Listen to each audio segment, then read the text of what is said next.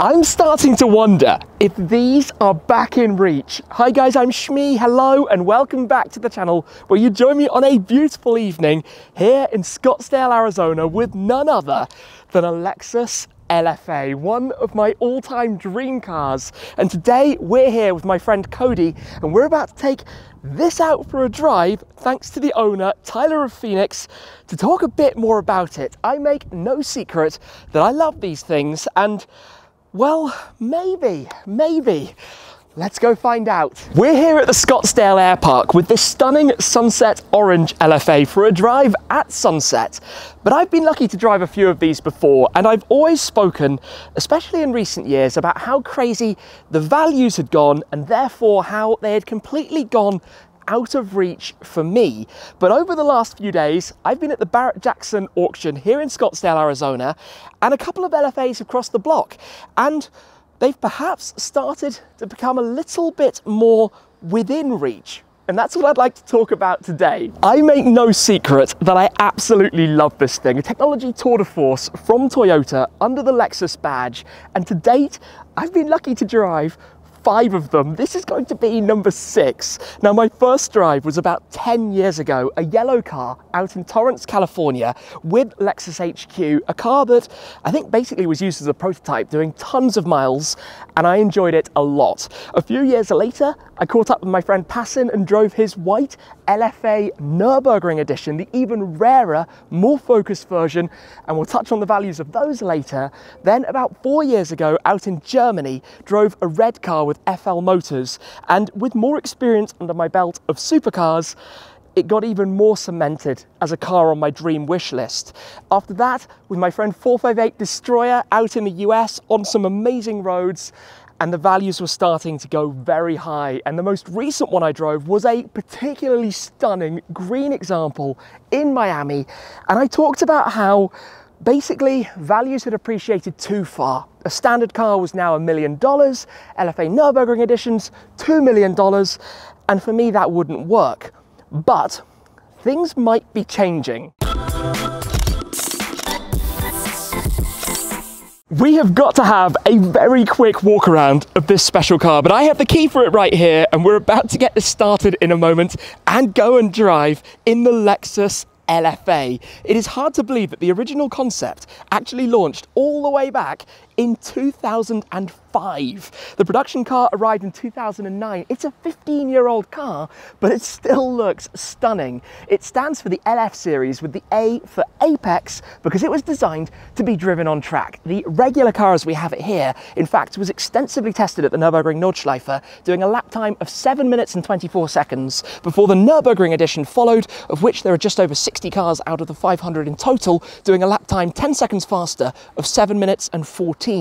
Now, compared to the latest generation of supercars, it doesn't have a dual clutch gearbox, it has an automated manual, which we'll talk about, but it has a glorious engine up front. Let's pop this open and take a quick look at what we have there. The 4.8 litre naturally aspirated V10. Come round because this makes the most phenomenal sound. 560 horsepower, 480 Newton meters of glorious Yamaha tuned exhaust note inside the car, and of course sitting proudly there. This really was Toyota saying, hey, this is what we can make under the flagship Lexus brand. I love that even this opening is to do with the cooling through towards the engine. Come round all of the different intakes and cooling areas. There's an active wing that raises up out of the back as well. It looks stunning. The triple exhaust tailpipe that you have back there also. Everything about it just ticks so many boxes. But before we do fire it up, let's grab Cody, have a quick chat about this particular car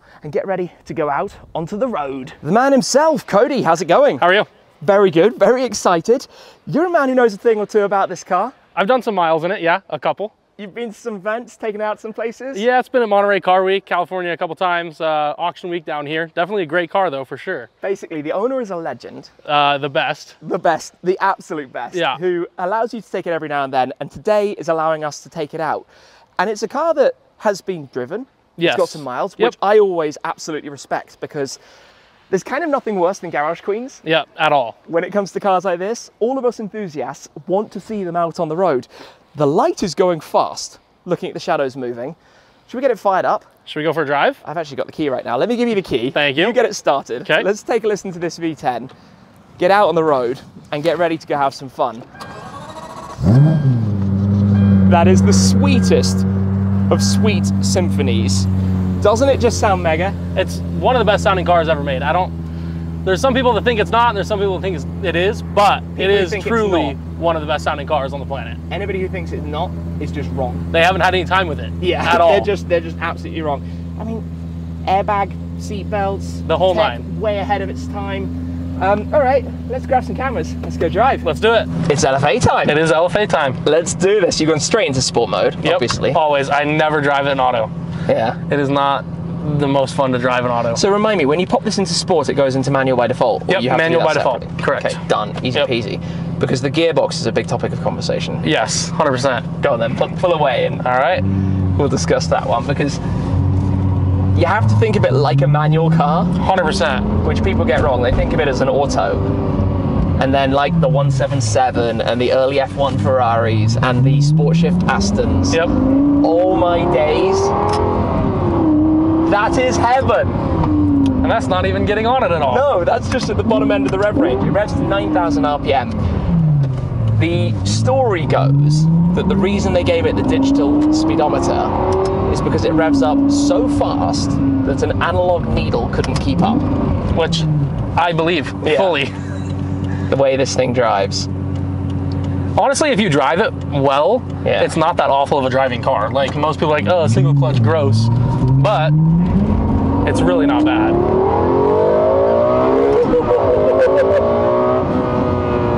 Oh my goodness. Yeah, it's unreal. Every time. Unreal.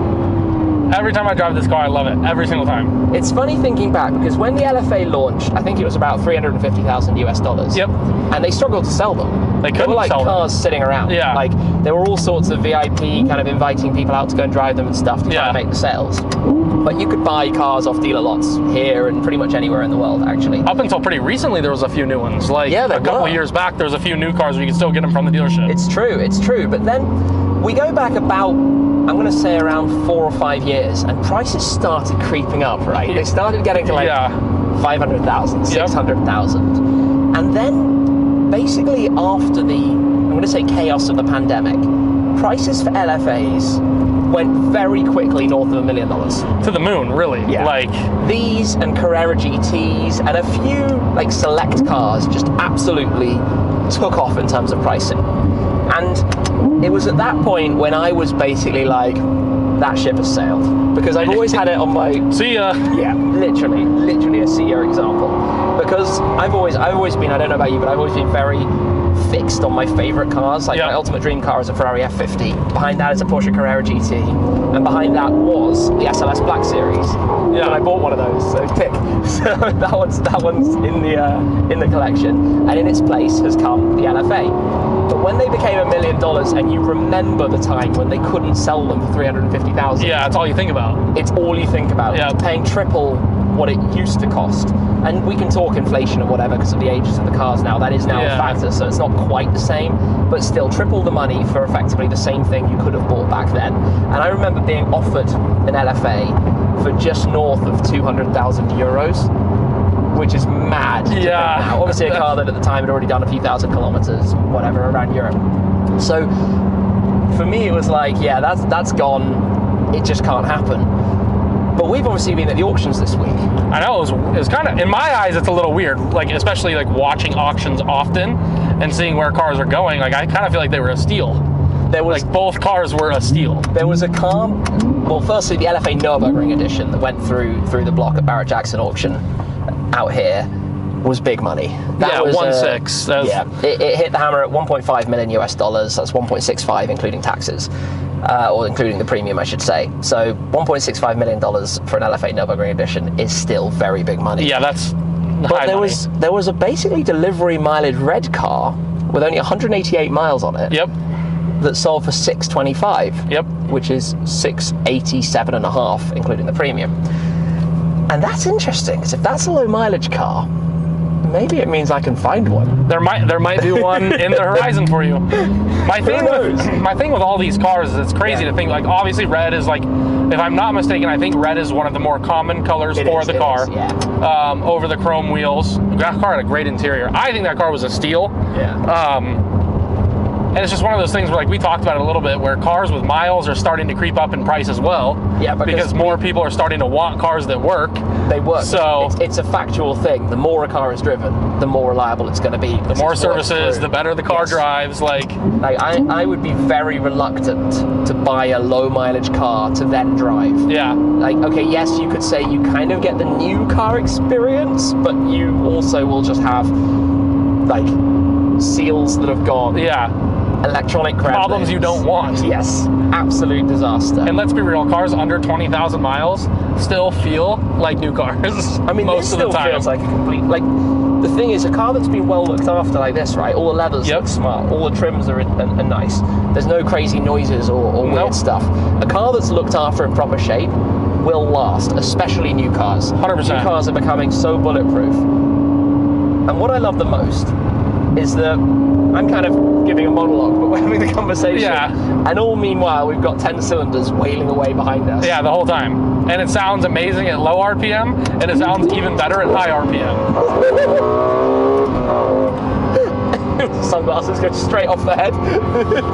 It's torquey. Not a lot of people know, but it is a torquey car. It's not the fastest car ever made, but for its time, it's a blast to drive. I think that's one of the things, though. You have to think about it for its time. I was just saying that it was introduced, the concept, 20 years ago. Which is crazy. Yeah. Because I don't ever look at this car and think, wow, that's 20 years old, ever. No. And the production spec 15 years ago. Which is crazy to me. Like, it does not look like a decade and a half old car. They did a good job with the design of the vehicle. Like, honestly, I do think these will go back up to that $1 million, maybe plus range eventually. It will do. Not a lot of people understand that this car is more rare than your 918. This car is more rare than your LaFerrari. Like, this is a rare car. For sure. People don't understand just how special it is having. There's 2 supercars that ever come out of Japan, and this is one of them. Yeah, it's not like Lexus are making regular supercars, you know what I'm saying? It's like, and it's arguably one of the best V10s ever made. This and the Carrera GT are up for no debate, the 2 best V10s ever made. Yep. I think it's one of the things, this isn't necessarily the loudest car in the world. No, it's pretty quiet, actually. But it's the tone of it, the pitch, the sound, the noise is like a symphony. It is like an orchestra of noise. There are all these different levels going on. Yeah, all of that, basically. I love the shifts. It's not necessarily instant. No. The 6-speed automated manual, right? It takes a second or a moment just to go, but it's still quicker than you can do it yourself. And it's also crazy too how smart this car is and the gearbox is. Yeah. Like, it knows when it needs to shift harder or softer or be more comfortable. It's kind of crazy to think about out of a Toyota. Yeah, it works it all out. But they engineered it to the max, right? It took a while. Well, from concept to production, 4 years, right? They did everything they possibly could have to this car to make it like this.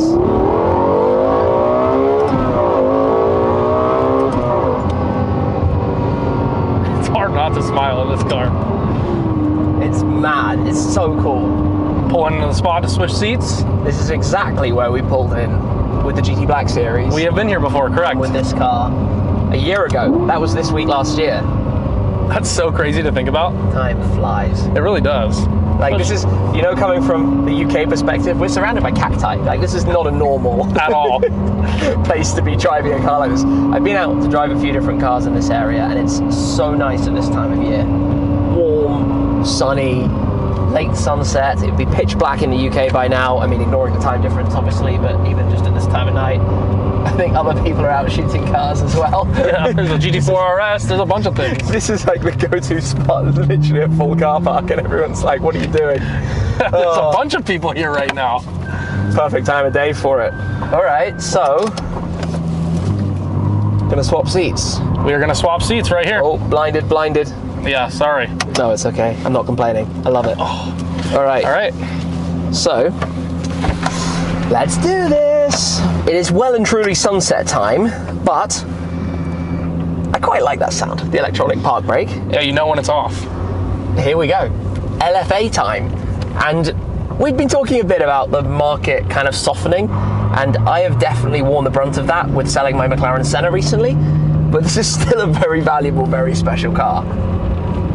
Definitely a car you also need to treat with some respect. This thing is fun to drive, especially with all the torque. So, out we go, and you know, even just at slow speed like this, the sound, it's absolutely mega. It sounds so good, and with these dips and things here, right, it's not actually that low and impractical. You think it could be probably worse than it is, but it's kind of a GT. Yeah, those are like, if you bring any other car up here, you'd probably have to angle pretty hard to get through those, but this car kind of just takes it super easy. Just rides through and away you go. So, let's head out to the main road. I'm already quite excited. Here we go. The road is open for us. Just build into the revs. I love this interaction. Oh, the sound. It's so immense. This car sounds amazing. It's so good. It's something I've been likening recently to almost looking at manuals before. This small era and period of automated manuals, there weren't loads of cars like this, but you do need to drive it like a manual. You do need to be thinking which gear are you in. It just makes it a better experience than trying to put it in auto. These shifts. You can just gently go up through the revs. And the downshifts are so snappy, it feels amazing. There's that tiniest to wait for it, but then when it just blips it, it goes so fast into the next gear. And I love the display, and I love the fact that you can just do this and slide it across. And that's where you have all your settings. We'll get to that in a second. For now, the road is open in front of us. The shift light, you can configure that in the settings. And it rides well. It's one of the things I've always been the most impressed by with this car is the handling and suspension feel. Yeah.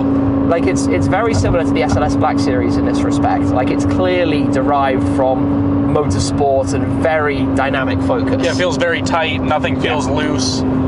For sure, and quite different to another of my favorite cars is the 812 Superfast. But that's a lot softer, a lot floatier, a lot more wallowy. Very different driving experience. This is still very much a road car, still a GT car, except for the slight lack of significant luggage space. Lack of significant luggage space? You can fit one camera bag back there. There's zero luggage space. You just have to bring someone else along with you for the ride. Made it quite difficult for Car Week. Yeah, I can imagine. But what a small thing to complain about. Yeah, very small thing. It's very drivable. Like, it's very comfortable here.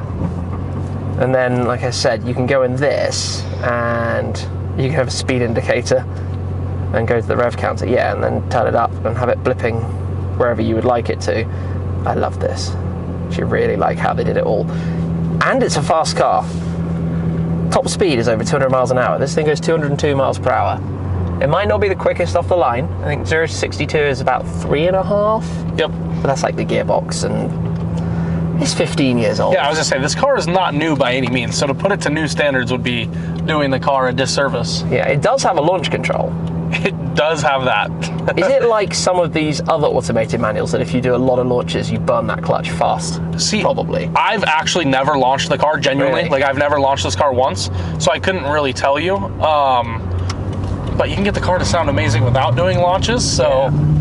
And I also don't want to be the one to find out. Yeah. I mean, you can just do this.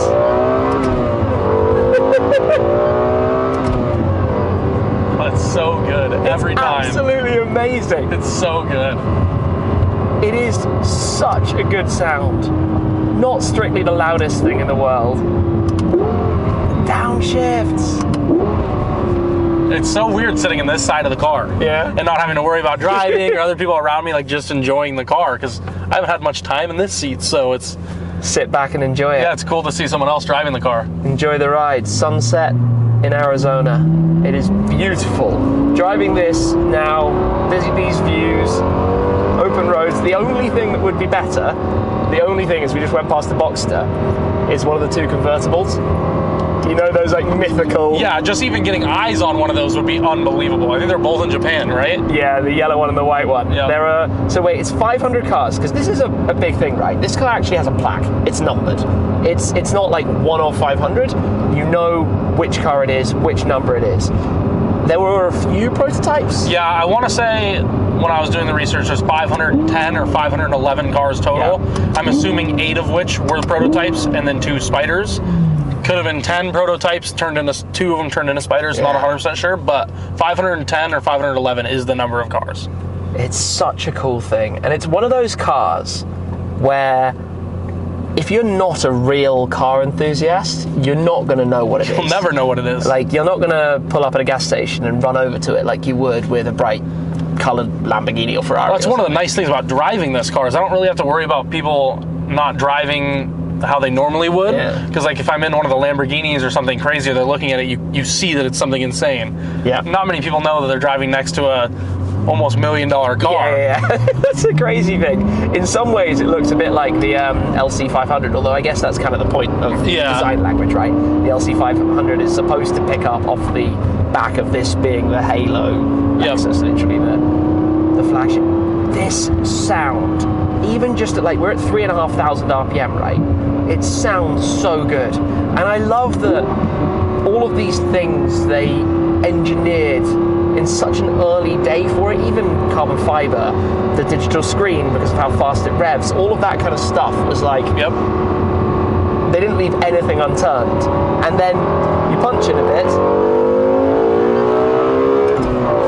it's not exactly slow, is it? Lightweight materials.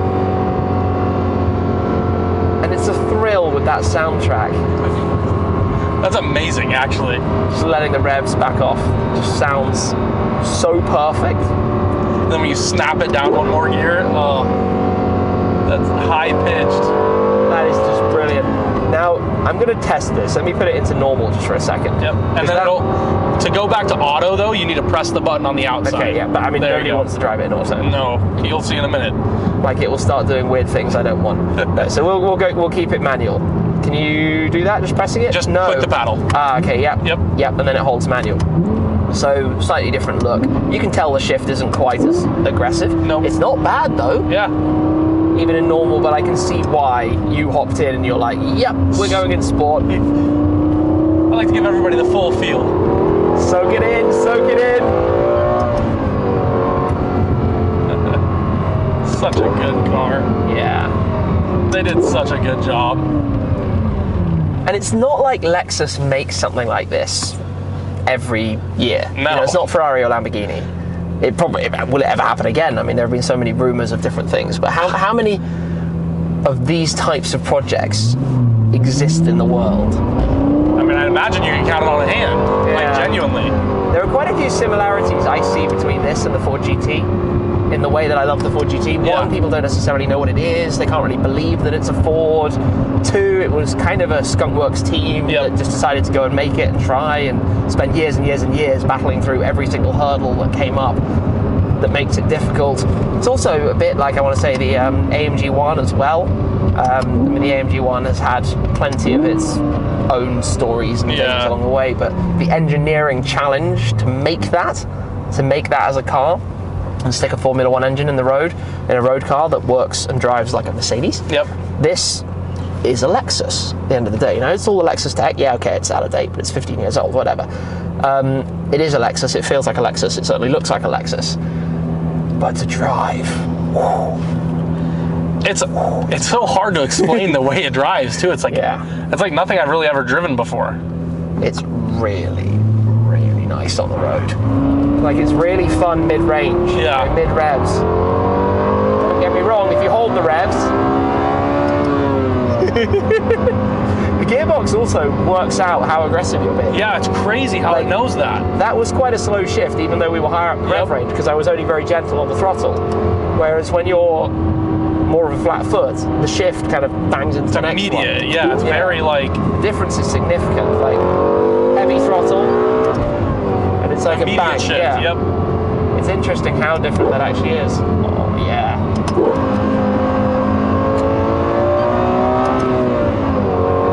I'm being a bit of a hooligan, but sunset in Arizona. It's kind of hard not to be. The sky is amazing. Absolutely amazing. And our smooth roads make it so much better. Yeah. You just got to watch out for all those stones and smashed windshields. Knock on wood, this thing's done great. Yeah. What a car.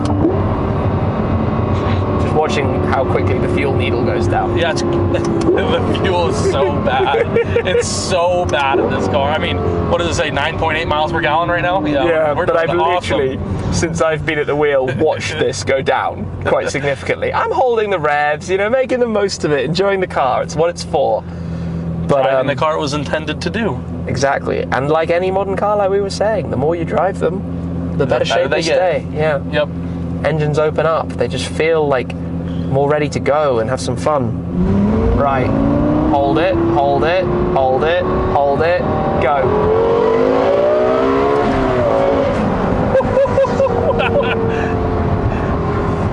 I tell you what's so good though, is the sound inside is so well engineered that it doesn't actually get that much louder going through the tunnel, because inside you have this clever, like, it pipes the sound back. It's not like a speaker playing music. You can really hear the car at all times, even with the windows up. Like, it sounds unbelievable in here. Oh, this thing is awesome. This thing is seriously awesome. I just wish more people could experience them. Yeah. It's like one of those things where it's like nobody really knows, and the people that do rave about them. So everyone should go and buy an LFA. Everyone and take all their friends out for a drive. Yes. No, actually they shouldn't, because then the prices fly up again. It's an awful car. Nobody should buy one. Do not buy it. The more people that fall in love with them, the higher the price is going to go. Yeah. The harder it gets for me to add one to the garage. Better do it soon. Yeah. Well, that's the topic of conversation, right? That's the topic right now. That next car spike, whenever it happens, this car is gonna. We saw million, 1.2 million at this point. The next car spike could be where it hits the $2 million mark, and then the Nürburgrings are just ridiculous. Yeah, it's actually crazy the difference between them. The Nürburgring is worth $1 million more than a regular car, effectively. Yeah, for a wing and a lip. That is crazy. Sadly, we're nearly back, which is going to mean having to hand back the keys to this thing. Oh, darn. It's fine with me. I might just have to steal it from Tyler at some point down the line. Well, I say steal it from Tyler or you. I don't know who I'm stealing it from. You'll call him and then come find me, because that's where the car is. You'll be in charge of it. But no, we've departed from here at Echelon Autosports, which is where we first met, actually. Yep. I came by here. Yeah, a year ago, the Black Series was sitting right there in that parking spot. Yeah. Let's swing this back. So the reverse is there, which is confusing. Reversing camera 15 years ago. It's such an odd, still better than new Huracans. So true. Anybody who drives a Huracan knows that. They do not have great visibility. And then, can I give it a cheeky blip? Absolutely. You take it a little higher. Unbelievable.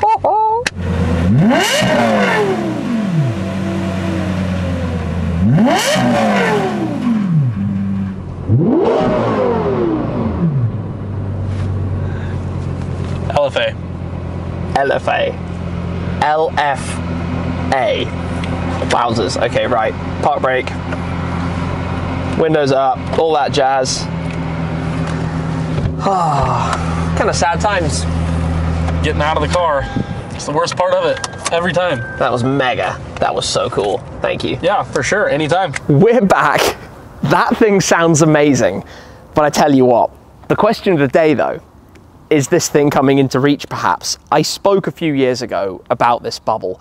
For cars like Carrera GTs going for $2 million, for cars like the LFAs at the time going for over $1 million, it was just too much for the car. And as they settle a little bit back more to a realistic price point, it's where it starts to become a little bit more of an option, because for me, if I buy a car like this, I want to probably make it a little bit bespoke, as I've done in the past. I've changed colours of cars, obviously, to do a ton of miles with it, to go to the Nürburgring, to drive it on the Autobahn, to have fun. I believe that's what the cars are for, and to share those experiences. So it makes no sense to buy a top-of-the-market collector-grade car of something like this when you want to go out and drive it. And that will change. I think the new generation of collectors want to drive cars, aren't as worried about mileage as people used to be, or the whole delivery mileage type thing, because you can change a car and you can always change it back. I mean, go and find a 1950s or 60s classic that hasn't had a colour change at some point. It just becomes a little bit normal once you get a bit further down the line. Every time I've driven one of these, it's been an amazing experience. Each time it gets that like excitement where many cars you can become normalized to them after a few outings. The LFA to me is just such an icon, such a cool car with such a cool story. It will be $1 million car again, if it isn't already. It's up and down all the time very soon. So yeah, maybe the time to bite the bullet and make it happen is somewhere down the line. We shall have to see, because to do so, something would have to go, and that's always the problem. It's a difficult decision when it comes to that type of thing. I love it though, so a big thanks to Cody for joining me today. A big thanks to Tyler as well for the opportunity to take this out. What a day, what a car, but with the light quickly going down, I think we'll wrap things up there. Thank you very much for watching, guys. Let me know your thoughts on the Lexus LFA. But this has been really interesting to drive it again today. I love that car. It is great. That's it for now though. Thanks again for watching, and I'll see you soon. Cheers.